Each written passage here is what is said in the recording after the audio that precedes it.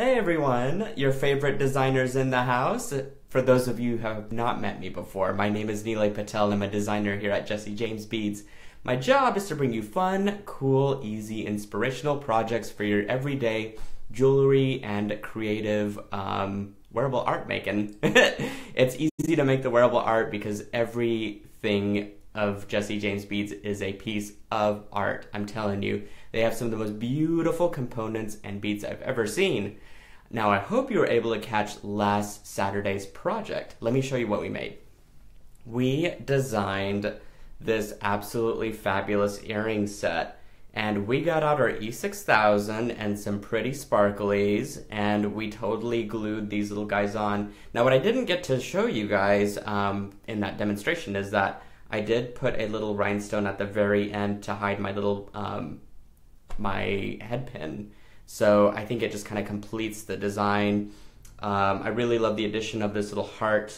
Gives it some dimension and just a really fun color palette. It's very fresh, very spring, if I do say so myself. So if you want to learn how to make this, you can catch us on two different places. Okay, the first being the Jesse James Beads website. So just go to www.jessejamesbeads.com and you will see a link in the upper right hand side that says video tutorials, and you can have this tutorial and many more on there that we have been making. And the second place that you can find us is on YouTube. So just go to youtube.com and check us out. Just type us in Jesse James Beads and you'll definitely find us on there. So all things great tutorial wise. We keep things up to date, very fresh, fun ideas. So I'm excited about today's project. I have this cool little component. I'm gonna actually pan down to my table so you can see everything that I'm working with, but isn't this just absolutely fun? Little bird cage. Such a weird thing that I would never imagine on a necklace. And maybe some of you have seen this, I don't really know, but I certainly haven't, so I'm thrilled to be using it today to design something quick and fun and easy, of course. And I also wanted to show you guys next Saturday's project. We are on every Thursday and every Saturday.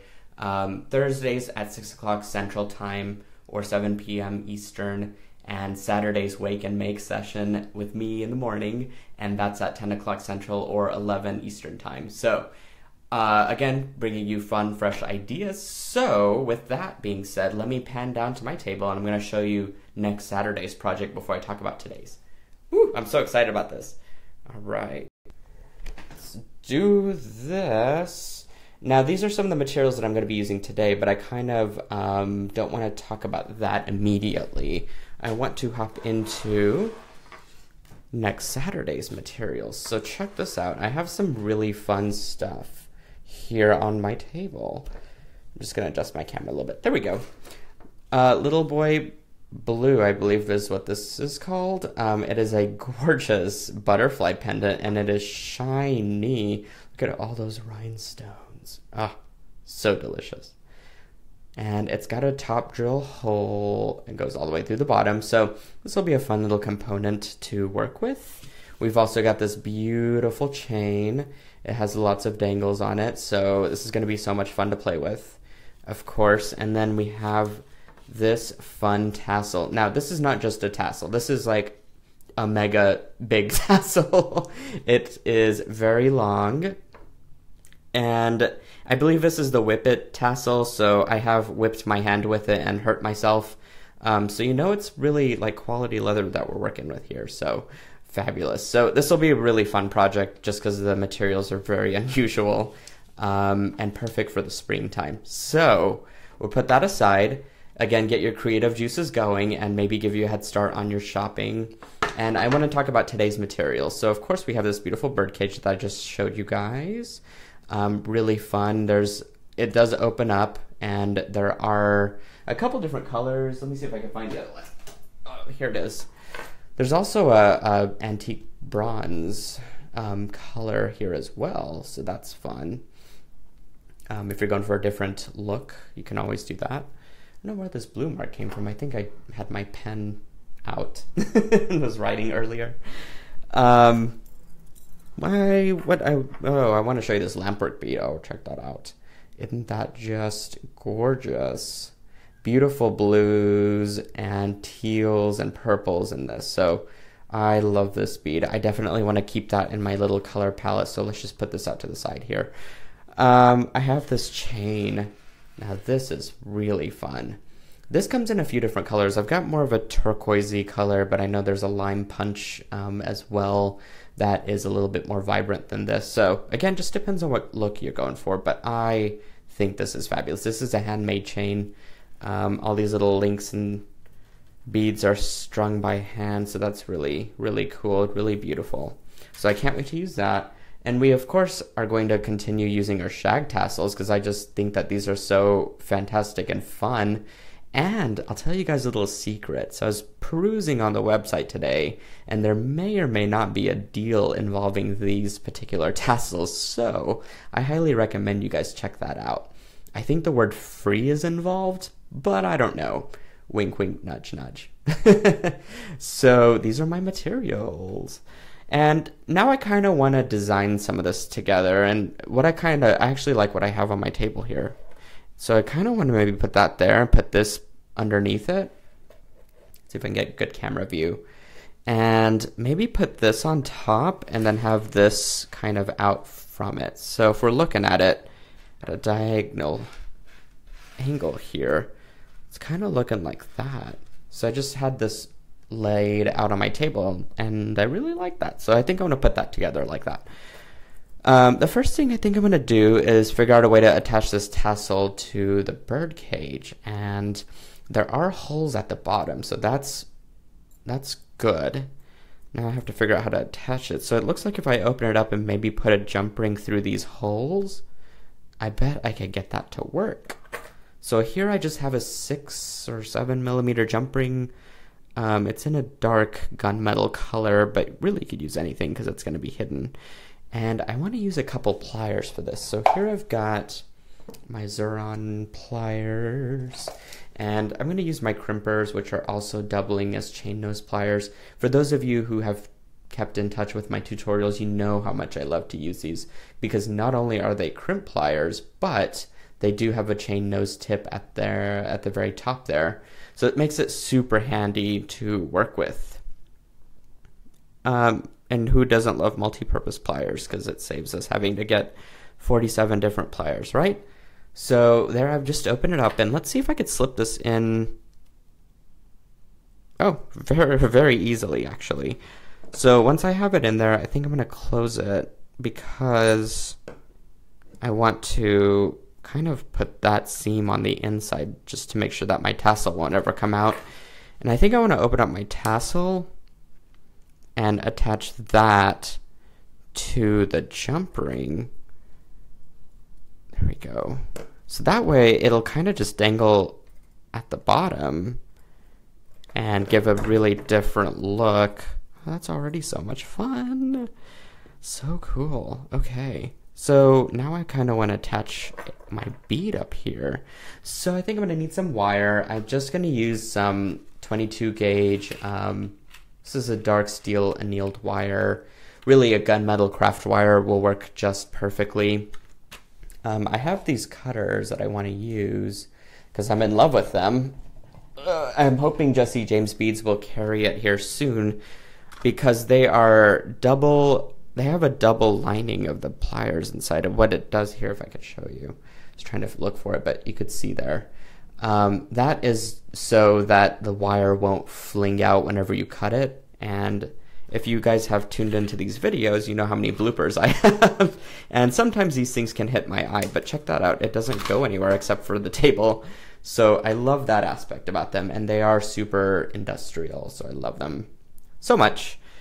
But what I want to do is create a wrapped loop for this so that it's super secure and won't come out ever again. So I'm just going to grab my round nose pliers. I just made a 90-degree angle, and I'm going to quickly make a wire wrapped loop out of this. And then attach my little link here to it. I think on this side, I may have to make a bigger one because that is not going to fit, unfortunately.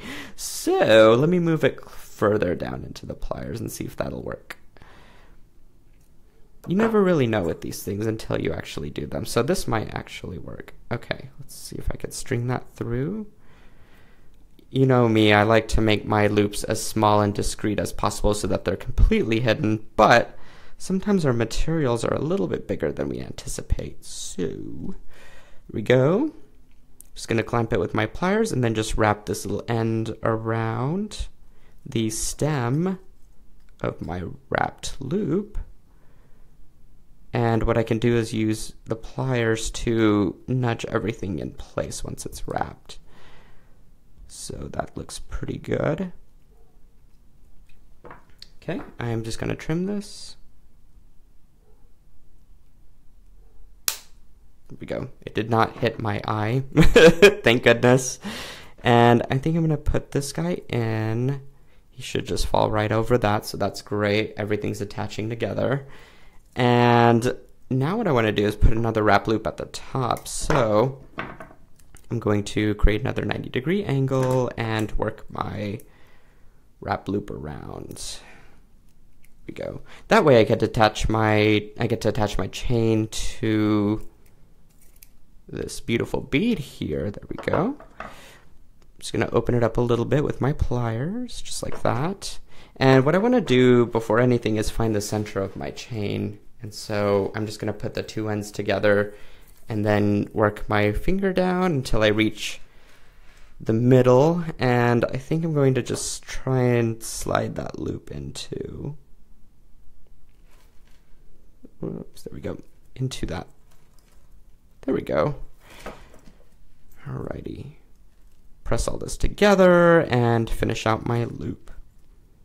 So again, you could just use any craft wire. This is also 22 gauge wire, and I think it's just perfect enough to do this.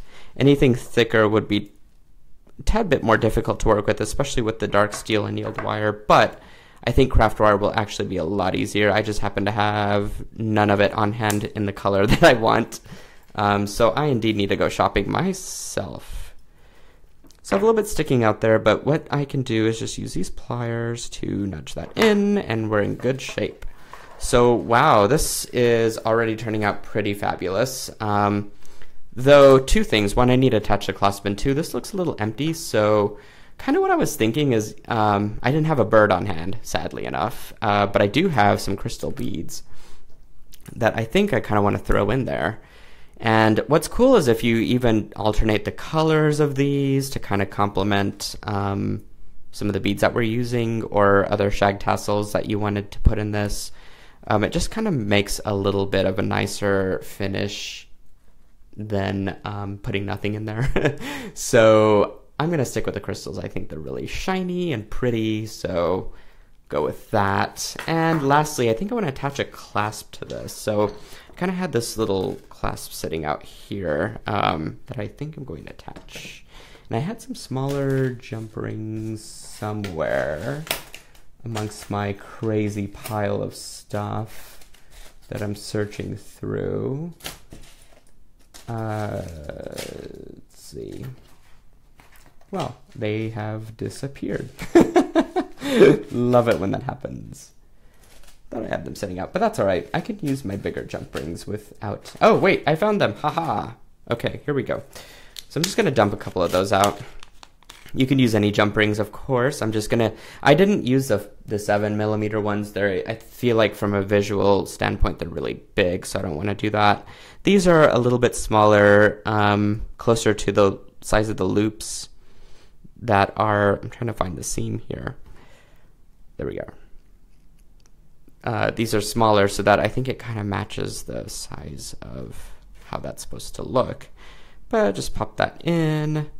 The chain is already pre-made, so it makes everything super easy to put together. So I think you'll have a good time doing this too. And certainly if I can do this, you guys can do this too. Trust me.